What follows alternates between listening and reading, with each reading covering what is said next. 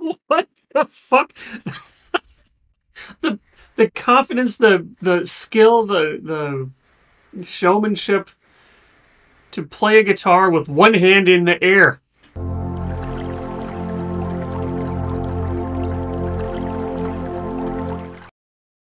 Welcome back to another Deep Dive with Derek. I'm your host, Derek.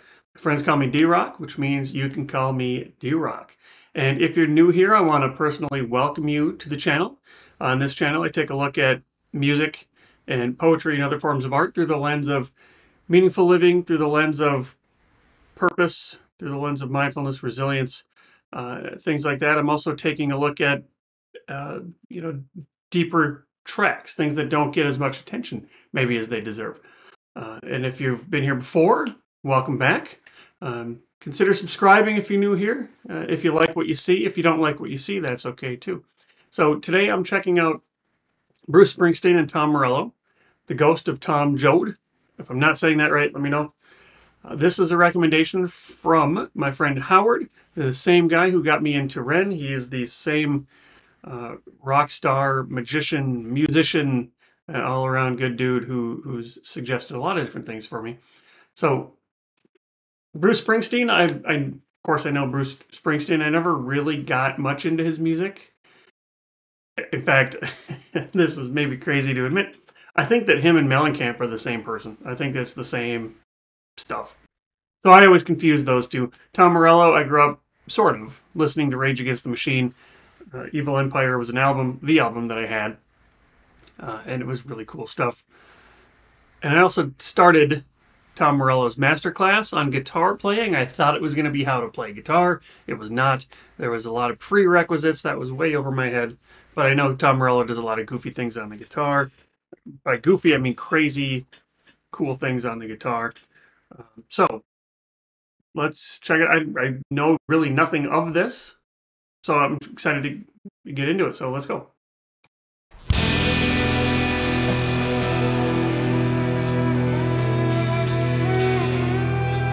Oh, there's a violin.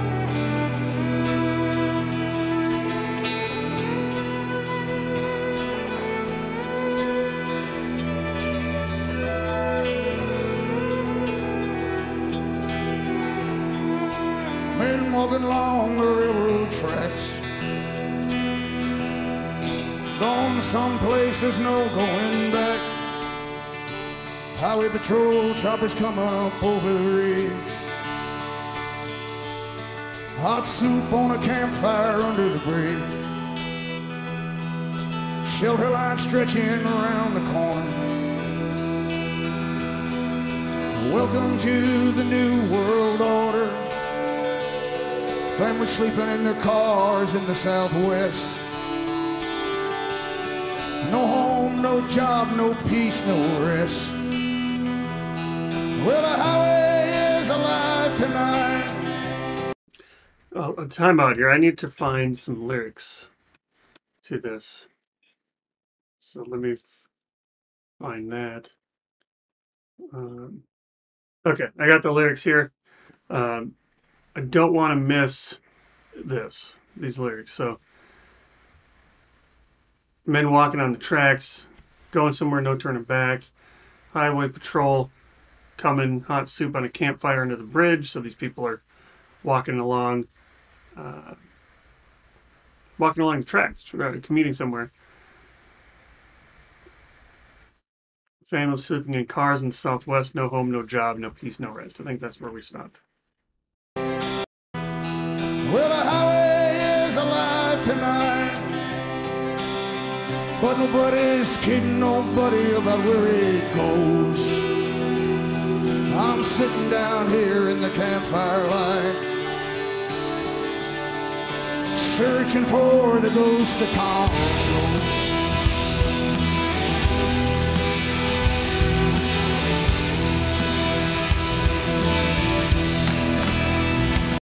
Is Tom gonna sing? I don't think I've ever seen him sing. I'm pretty sure. Well, I know I haven't. I'm not probably big enough fan to know, but here we go. I did not expect this. People pulls a prayer book out of his sleeping bag. Preacher lights up a butt and takes a drag, waiting for when the last shall be first and the first shall be last. In a cardboard box beneath the underpants, you got a one-way ticket to the promised land. You got a hole in your belly and a gun in your hand, sleeping on a pillow of solid rock, bathing in the city's aqueduct. Well, the highway is alive tonight. Where it's headed, everybody knows. I'm sitting down here in the campfire light, waiting on the ghost of Tom Joad.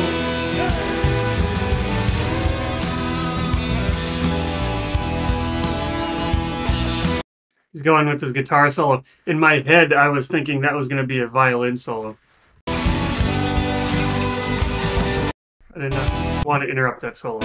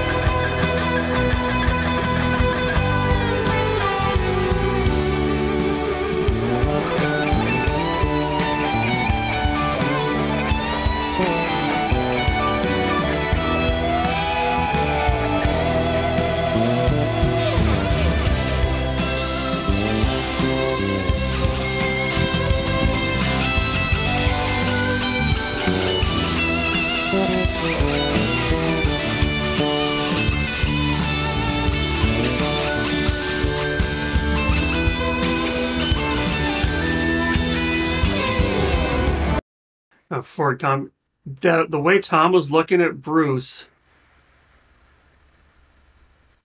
indicates to me that this is a legit call and response. This is a legit improv, and not the same canned, rehearsed solos, which makes it even more cool. There's an accordion back there.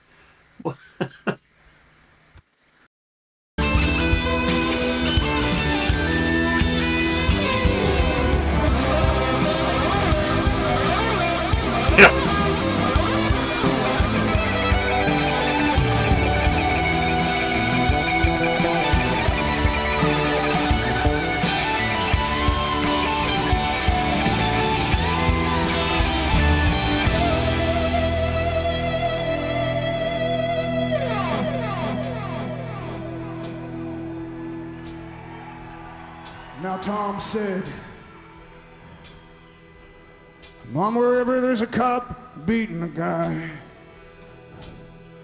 wherever a hungry newborn baby cries, where there's a fight against the blood and hatred in the air, look for me, Mom, I'll be there. Wherever somebody's fighting for a place to stand, for a decent job or a helping hand, wherever somebody's struggling to be free, look in their eyes, Ma, you'll see me. Yeah. Well, the highway is alive tonight. Where is... There's a piano.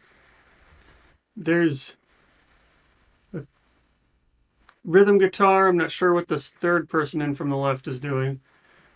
There's that accordion. There's another guitar that must maybe a bass. But there's a piano. Where it's headed, everybody knows. I'm sitting down here in the campfire light, waiting on the ghost of Tom Joad. Well, the highway is alive tonight, but nobody's kidding nobody about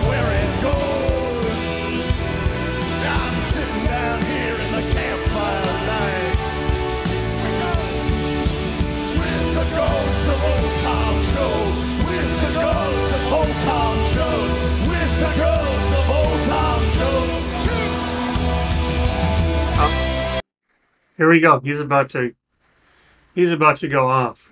He's got his pedals. Ghost of old Tom Joad.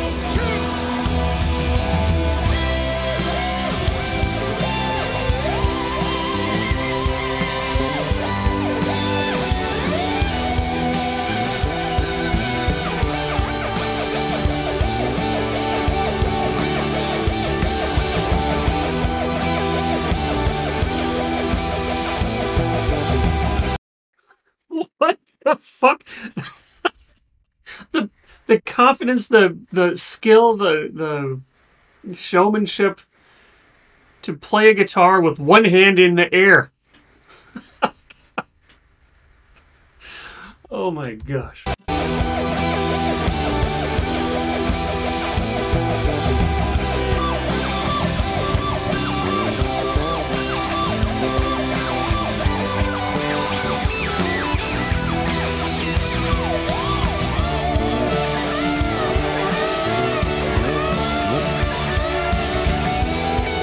What's going on?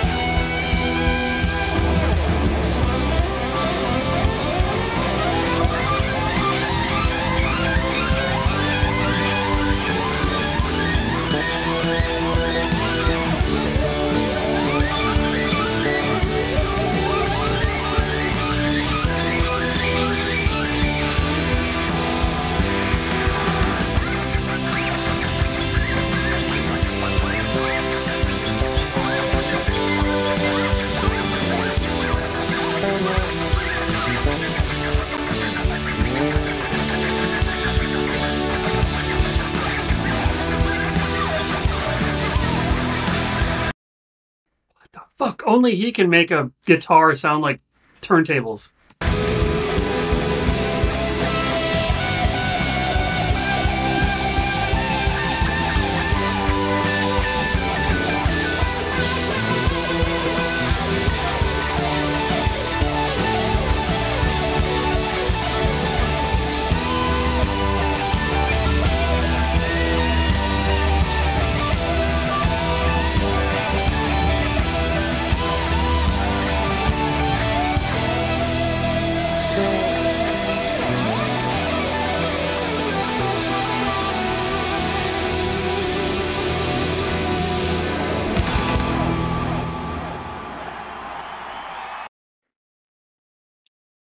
Holy cow. That was a ride. That was good. Now, oh, okay. The song itself. So Tom Joad, and I forget, this is a reference to somebody from a very famous novel, or a very famous story, but I'm ignorant of that. But I don't think I need to know that. Sounds like this Tom Joad is a helper of some kind.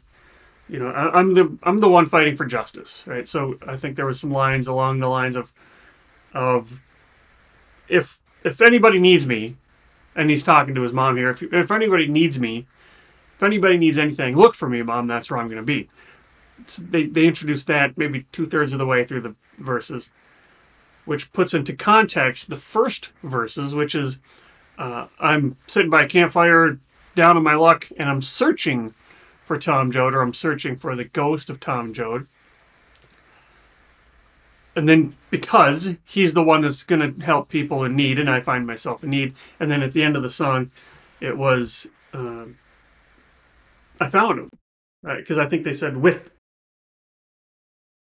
what was it? Yeah, I think with the ghost of Tom Joad.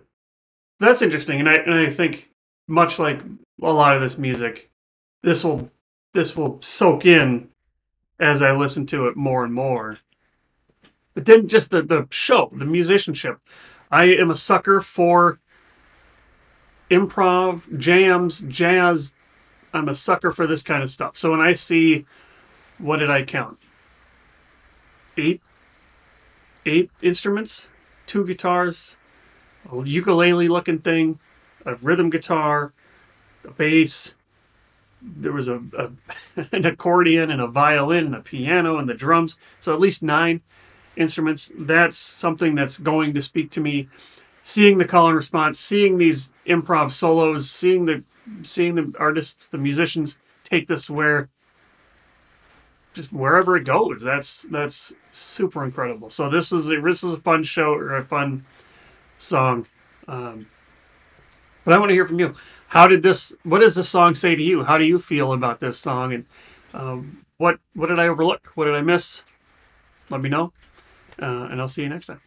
Okay, so we are not done yet, because my friend Howard also sent me a clip of Tom Morello being interviewed by Howard Stern about that performance. And let's check it out. I don't know anything about it, so let's go. When you talk about you being a Bruce Springsteen fan, don't you get like the Bruce Springsteen fanzine? He is the only friend that I have to which I subscribe to a fanzine about, you know? So it's like... But is it weird? Like when you're hanging out with Bruce and you're recording or doing a live show, do you have to control your enthusiasm to be cool, so that you don't become this asshole? I would say the first 20 times or so, maybe that, but it has gotten to the place where it is more comfortable.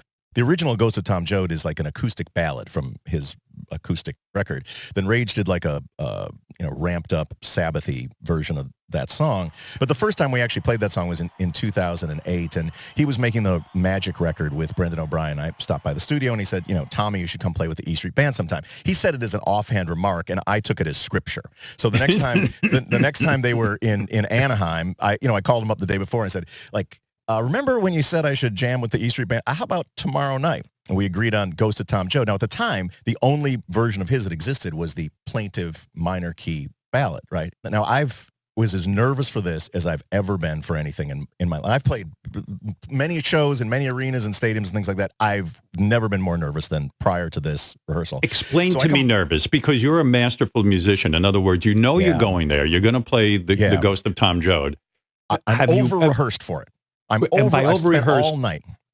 And what do you do? Do you put the record on and play along with it? Is that how you rehearse? all night long. I get down there. I'm down in catering. I hear the band rehearsing it. And to my surprise, Bruce has raised the key of the song by 8 steps. Now I no longer can play it, and I no longer can sing it, because I've got this, kind of rich milk chocolate baritone voice, and it's too high for me now. So I go up there and I'm on stage, and I don't know the chords, and I can't hit the notes. And it's my first time with my favorite artist on the stage, and it's not going great. So Steve Van Zandt, lovely dude, he comes over and he's like, the way he's like, baby, I'm like, babe, there's no baby. It's bad baby, because I don't know how to play the song. But they don't call Bruce Springsteen the boss for nothing. So Bruce comes over. He recognizes my anxiety. He puts a hand on my shoulder. He says, Tommy. First of all, I love the fact that Bruce Springsteen calls me Tommy. It's awesome. Does anyone else call you Tommy besides him? My mom calls me Tommy. So he puts his hand on my shoulder, looks me in the eye. He says, we're going to do it in this key, and it's going to be great. And I'm like, okay, well, thanks, Jedi Master Yoda. But I still don't know how to play it or sing it. But it does calm my nerves, and I recognize that there's like 15 people in the E Street Band. They know the chords. I don't need to worry about that. Can I sing a song of social justice and mean it? Yes, I can. Can I play a guitar solo? I can do that too. So they surprised me with the key, so I decided to have a little surprise for the E Street Band. During the rehearsal on the stage, during sound check, I don't give anything away in the solo. I just play straight like Chuck Berry blues licks, through the whole time. I pedal. Downstairs, I'm down there, half a bottle of Jameson later. It's my turn to come up. I walk on the stage, and we played a version of the song that really took us all completely by surprise, and it was electric. And the thing that Bruce is very generous in that, I'm playing this crazy solo, and he's just like, keep going. It's 82 bars. The roof comes off the place, and we looked at each other, and I was like, Bruce, you were right about the key after all. It was the right key for the song.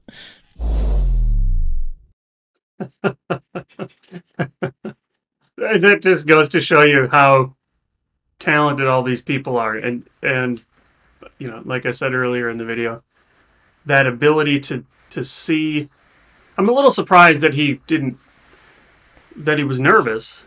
Well, one, that he was nervous about playing a song in a different key. He seems like the kind of guy that would be able to easily translate that. But then, because of what I just said, I'm sure there's other people like me, and maybe that contributes to his anxiety about it. But then he opens up and says, look, I'm scared about this. And he's got the courage to say that, which is awesome. And the fact that he surprise him with that solo. And the boss says, nope, keep going. If you got more, keep it up. I love it. Anyway, good stuff. Thank you. I'll see you here next time.